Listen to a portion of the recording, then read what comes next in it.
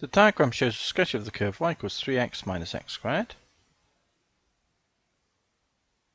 Calculate the area of the region bounded by the curve and the x-axis. So I paraphrase the question here then. Let's have a look at it.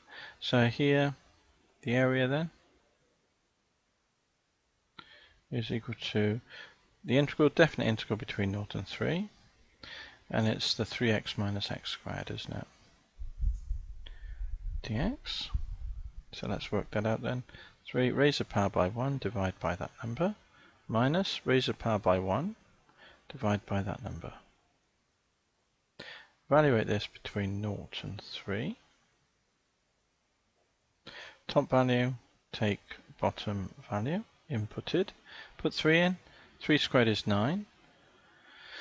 So it's 3 nines, 3 times 3 squared, which we can write as 9 over 2, minus 3 cubed is 27 over 3, minus, and put 0 in, we get 0 all the way through.